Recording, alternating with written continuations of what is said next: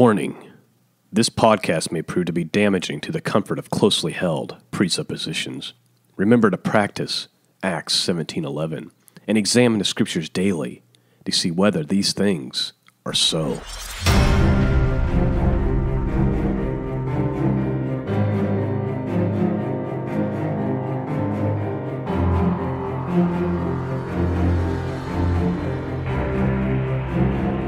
The world is changing rapidly. Wars and rumors of wars are abundant. Civil unrest, economic collapse, a global economic reset, natural disasters, and the second coming of Jesus Christ is on the horizon. Are you prepared? Welcome to Truth Fed. So this is a terrifying time. You've got to take heed that no man deceive you. And every one of us better be coming out of the darkness now. Because the church is in compromise. I know what it means to walk with the Lord. I know what it means to walk in the fullness of the Holy Spirit. Have angels come into my house.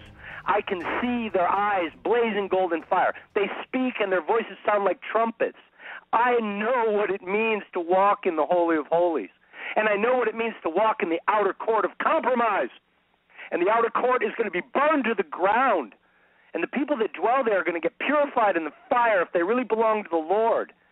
I've seen this fire. I've been there. I've done that. And it's the reason I'm so adamant to warn the church. And the church is sitting back thinking, well, we're all going to just go in the great by and by, not realizing, read the whole Bible, people. Be the Bereans you were supposed to be. The judgment of God begins in his house.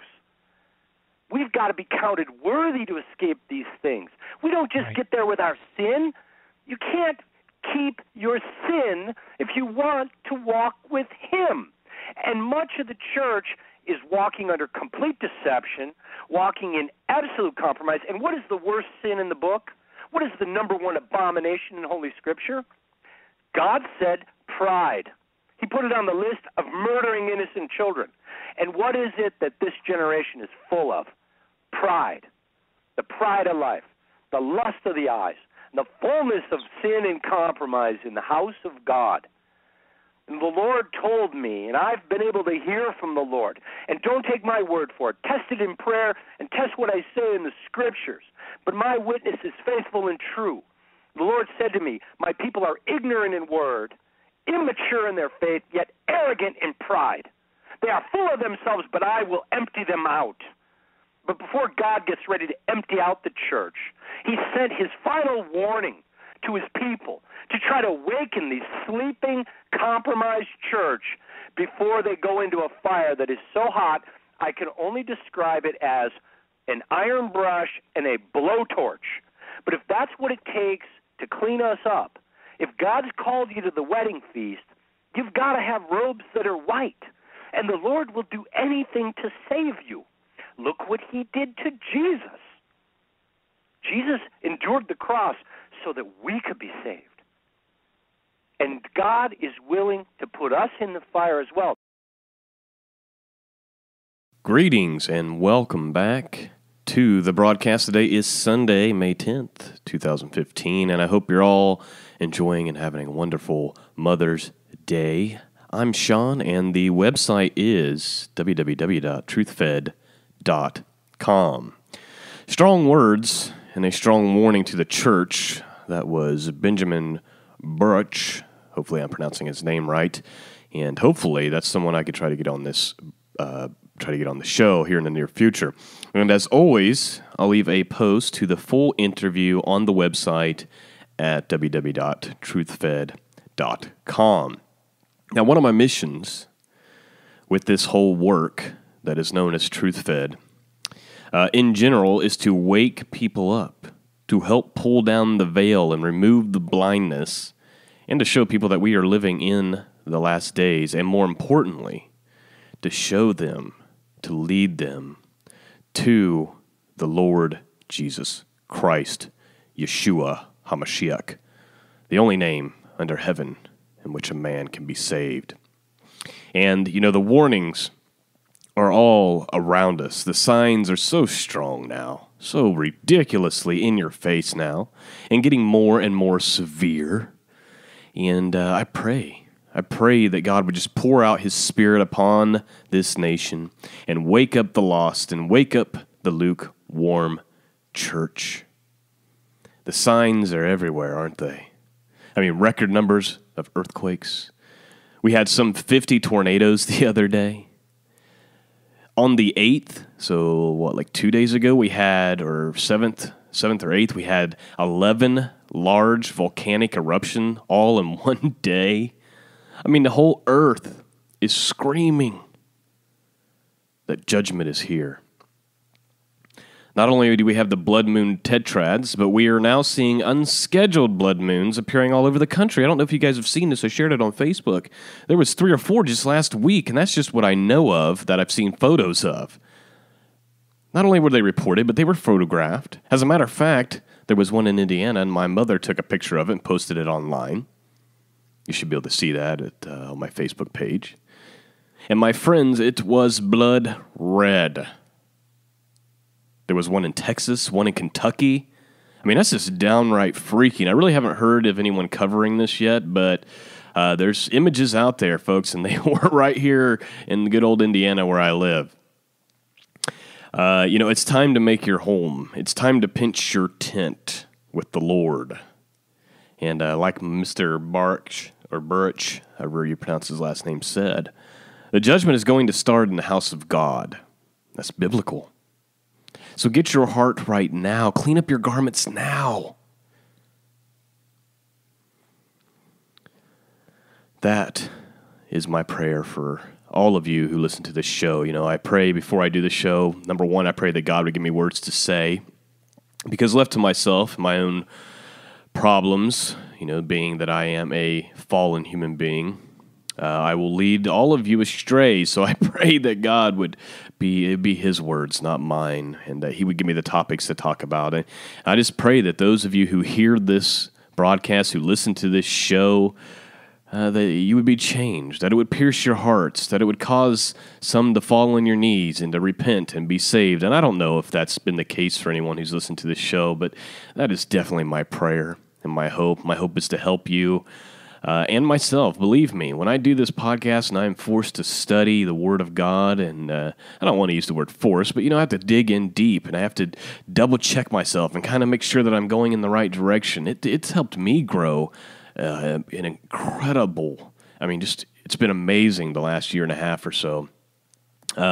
Just how much I've grown spiritually and just, how much I've learned about God and about His Word and just leaps and bounds, and I'm hoping that it's doing the same for you. That's the goal. That's why I get behind here and do this, and this I plan on doing, folks, unless God comes down and says stop, or I die, or we are snatched away. Till those days come, I intend to continue with this work as long as it's humanly possible, and I hope that it's blessing all of you. You can reach out to me and share your story with me. I used to say email me, but email doesn't work as well, so I would prefer that you do it through Facebook. If you don't use Facebook, I understand. I hate it myself, but it seems to be the easiest route for all of this. You can still email me, Sean@truthfed.com. But I'm more likely to be able to respond quickly and on the go and things like that through Facebook. So you can do that by going to facebook.com/truthfed. And so today we're going to continue our reading from the book of Revelation. We're going to be reading chapter 12. We'll be reading about the war that takes place in heaven and where Satan is officially kicked out, where he no longer has access to heaven. We're going to have a conversation about that because many people don't understand that.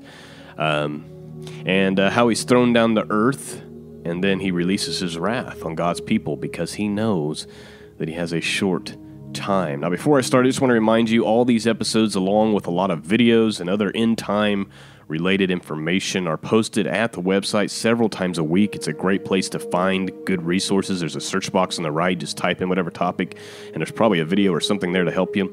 And that's truthfed.com. Same thing for the Facebook page, which I just mentioned, facebook.com/truthfed.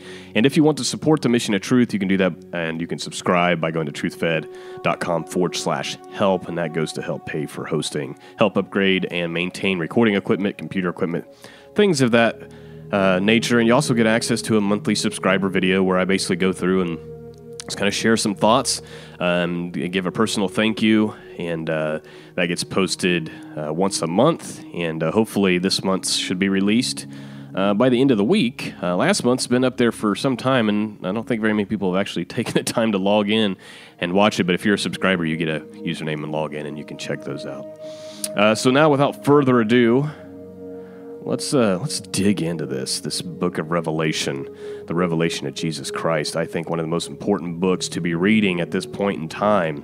One of the only book that says blessed. It says that you will be blessed. Promises a blessing if you just read it and study it.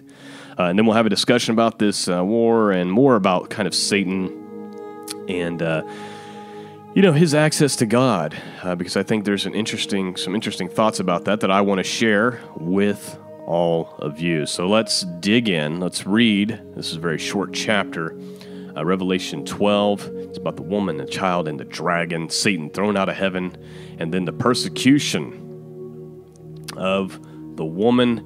I wish I could tell you I understood everything going on here, folks, but I just don't. All I have is my own speculation. But my hope is that you'll hear the Word of God, and the Holy Spirit will confirm some things for you, speak to you, and maybe even to me as well. So let's dig in. Revelation chapter 12. Now a great sign appeared in heaven, a woman clothed with the sun, with the moon under her feet, and her head a garland of 12 stars. Then being with child, she cried out in labor and in pain to give birth. And another sign appeared in heaven. Behold, a great fiery red dragon having 7 heads and 10 horns and 7 diadems on his head. His tail drew a third of the stars of heaven and threw them to earth. And the dragon stood before the woman who was ready to give birth to devour her child as soon as it was born. She bore a male child who was to rule all nations with a rod of iron. And her child was caught up to God and his throne. Then the woman fled into the wilderness, where she has a place prepared by God, that she should feed her there 1,260 days. A war broke out in heaven. Michael and his angels fought with the dragon, and the dragon and his angels fought, but they did not prevail, nor was a place found for them in heaven any longer. So the great dragon was cast out, that serpent of old, called the devil and Satan, who deceives the whole world. He was cast to the earth, and his angels were cast out with him. Then I heard a loud voice saying in heaven, Now salvation and strength, and the kingdom of God, and the power of his Christ have come. For the accuser of our brethren, who accused them before our God day and night, has been cast down. And they overcame him by the blood of the Lamb, and by the word of their testimony, and they did not love their lives to the death. Therefore rejoice, O heavens, and you who dwell in them. Woe to the inhabitants of the earth and the sea, for the devil has come down to you, having great wrath, because he knows that he has a short time. Now when the dragon saw that he had been cast to the earth, he persecuted the woman who gave birth to the male child. But the woman was given 2 wings of a great eagle, that she might fly into the wilderness to her place, where she is nourished for a time and times and half a time, from the presence of the serpent. So the serpent spewed water out of his mouth like a flood after the woman, that he might cause her to be carried away by the flood. But the earth helped the woman, and the earth opened its mouth and swallowed up the flood, and the dragon had spewed out of his mouth. And the dragon was enraged with the woman, and he went to make war with the rest of her offspring, who kept the commandments of God and have the testimony of Jesus Christ. So there's a lot of things going on there, and there's a lot of speculation about time frames and things of that nature. And the truth is I don't know.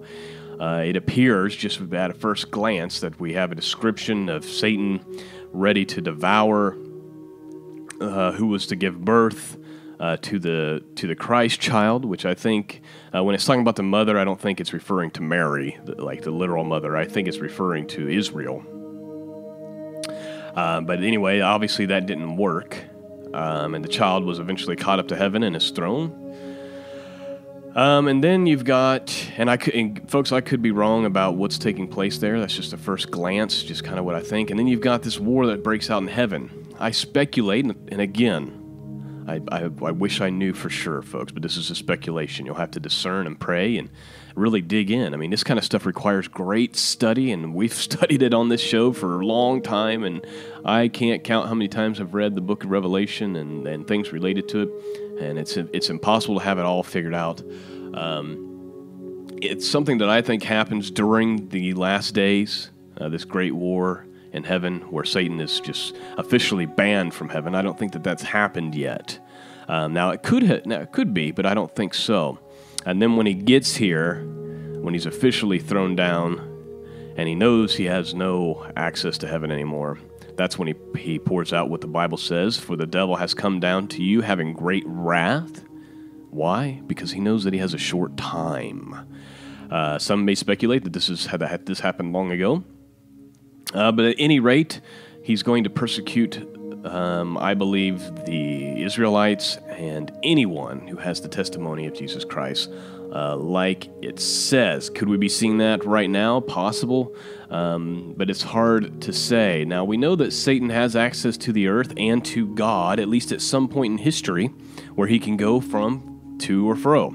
He can come to the earth, he can come to God, he can come into heaven before God. And that seems strange to some people. Like, how could he have access to God? But we know that this is true. We have proof in other texts. Whereas here, he's thrown out of heaven, which means to me he would no longer have access to it, nor would his angels. They'll all be cast here to earth, which is really bad news for earth. So just a couple of examples that kind of show that Satan can come to the earth, and he can also have access to God. We have Job, as an example, the book of Job. If you just go to the very first chapter, just open it right up. Verse 6 says, "Now there was a day when the sons of God," interesting, it uses the word sons of God, same terminology we have in Genesis 6, when we have the sons of God saw that the daughters of men were beautiful, and they took wives. And then we have the whole Nephilim thing, and the giants that we've discussed many times on here. But nonetheless, let's get back on track here. So the sons of God, so these watchers, these same, angelic beings, came to present themselves before the Lord, and Satan also came along with them. This is Job, chapter 1, verses 6 and 7. "And the Lord said to Satan, 'From where do you come?' And Satan answers the Lord, and he says, 'From going to and fro on the earth, and from walking back and forth on it.'" So Satan is here. He has access to God. God asked him where he came from, and he says, "I've been going back and forth, to and fro, to the earth." Then the Lord said to Satan, "Have you considered my servant Job, that there is none like him on earth, a blameless and upright man, who fears God and shuns evil?" And Satan, being Satan, says to the Lord, "Does Job fear God for nothing? Have you not made a hedge around him and his household, and around all that he has, and on every side you have blessed the work of his hands, and in his possessions have increased the land? But now stretch out your hand and touch all that he has, and he will surely curse you to your face." So Satan's saying, hey, you know what? Job's a godly man. He fears God, and he serves you because he's had a cushy life. But if things get terrible for him, he will curse you to your face. And then the Lord gives Satan permission and basically delivers Job and all that Job has into Satan's hands, with the exception that he's not allowed to harm Job. And you probably know the story of Job. If not, I recommend that you go read that. But the point is to get back to the conversation. It appears, according to the text, that Satan has access both to heaven and earth. And then in this book of Revelation here in chapter 12, verse 7, there's a war that breaks out, and Michael and his angels fight with Satan and all of Satan's following. And then after the war is over, they lose, clearly. And there's no place found for them in heaven any longer. And then the great dragon's cast out. And then it gives you a description who the great dragon is, devil and Satan. the guy who deceives the whole world. Him and his angels are cast out of heaven. We have another example of this in the book of Jasher, which some of you might find interesting. Many of you probably haven't heard this story before. And this is chapter 22, verse 46, if you want to go check it out for yourself. This is giving some background, giving some more information about Abram. And it says the day arrived when the sons of God, there's the sons of God again, came and placed themselves before the Lord, and Satan also came with him with the sons of God before the Lord. So we had the same situation. So who knows how many times in history, how many times a week, who knows how many times a month this happens where Satan and some sons of God present themselves before the Lord. And what do? They start, calling out God's people, saying, look at what so-and-so's done. The only reason so-and-so follows you is because you've blessed him, blah, blah, blah, blah. So verse 46, same situation we saw in the book of Job. Then verse 47, it says, and the Lord said unto Satan, where have you come? And Satan said, from going to and fro the earth and walking up and down. That same situation here. And the Lord said to Satan, why is thy word to me concerning all the children of the earth? And Satan answered the Lord and said, I have seen all the children of the earth who serve thee. That's interesting, that Satan's paying attention to all the children of the earth who serve God. He's watching them. And remember thee, when they require anything from thee. And when thou givest them the thing which they require from thee, they sit there in ease and forsake thee and remember thee no more. Satan's saying, you know what? They come to you because they need something, and then when you give them what they need, provide for them, then they don't care about you anymore. Hast thou seen Abraham the son of Terah, who at first had no children, and he served thee and erected altars to thee wherever he came, and he brought up offerings upon them, and he proclaimed thy name continually all the children of the earth. And now that his son Isaac is born to him, he has forsaken thee. He has made a great feast for all the inhabitants of the land, and the Lord has forgotten. For amidst all that he has done, he brought thee no offerings, neither burnt offerings, nor peace offerings, nor an ox, nor a lamb, nor a goat, and all that he killed on the day that his son was weaned. So basically what Satan's doing is he's going back and forth from the earth. He comes before God along with the sons of God, and he says, you know what? Abraham, he's supposed to be this, you've got all these great plans for Abraham, but, now that you've given him this son Isaac, he no longer cares for you. He doesn't do any offerings to you anymore. He's forgotten about you, God. And then what happens after this, which is interesting because we don't see this part recorded in Genesis, basically the story goes on to say, that basically it leads up to Abraham taking Isaac up the mountain to sacrifice him. God's proving that Abraham doesn't love Isaac more than God, and that Abraham's not withholding anything from God. It's the same situation that we saw with Job. Satan's like, yeah, you take everything Job has and he'll curse you to your face. Well, if you take Abraham's son away from him, he'll curse you to your face. And then we all know the story, Abraham takes his son up there. And there's a lot more to this story in the book of Jasher. Highly recommend you check it out after you've done a good study of the Genesis, of what takes place in Genesis. And then this kind of fills in a lot of gaps for you. But nonetheless, the whole point that we're making here is that at least at some point in time, Satan has had access to not just the earth, but the throne room of God as well. We speculate that he probably has that same access until we have this event that takes place in what we just read in Revelations, where he is thrown out, him and his angels, and they're cast down to the earth, and then Satan's wrath is poured out upon the earth, and great persecution comes amongst God's people and anyone who has the testimony of Jesus Christ. And those days are here. I believe they are upon us. Now, has this war taken place? I don't know. But what I do know is that this great persecution is coming, and we need to get our garments cleaned. I believe God will, that he may persevere, he may preserve his bride. He may preserve a remnant. I don't know what God's going to do in the midst of this. What I do know is right now there's great persecution already taking place in other parts of the world, my friends. Yes, we may get raptured tonight. It may happen. I pray to the Lord that it does. We need to be praying the prayer in Luke. Lord God, count us worthy worthy to escape all the things coming upon this earth and to stand before the Son of Man. But we also need to be prepared that things are getting hairy, and we need to be warning our brothers and sisters. We need to be praying for those who are suffering for the Word of God and for the name of Jesus. And we need to wake up the church in some fashion. Maybe it's just one person that you reach in your family. Maybe it's just 4 or 5 people you reach in your church. But the reality is this stuff is coming down. And we have this adversary, the devil, who day and night, it says, accuses us before God.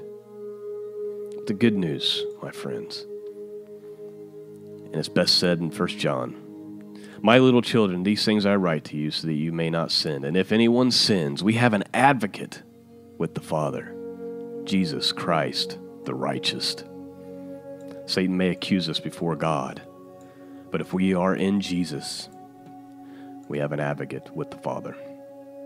That is the broadcast for today. I pray that it blesses you, and I hope that maybe some of this information I shared with you is at the very least interesting and informative for you and give you something to chew on, something to think about.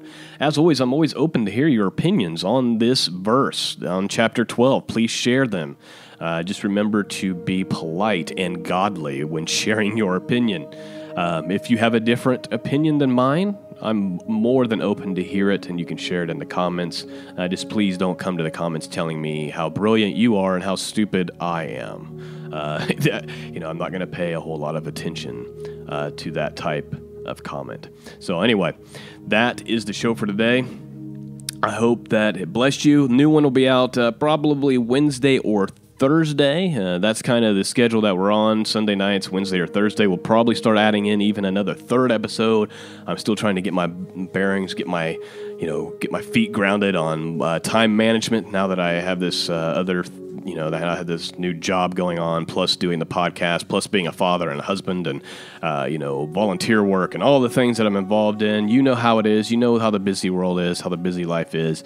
But I'm making sure that I put aside the time to try to minister to you all, which in turn ministers to me as well. So peace and grace be with all of you, and God bless.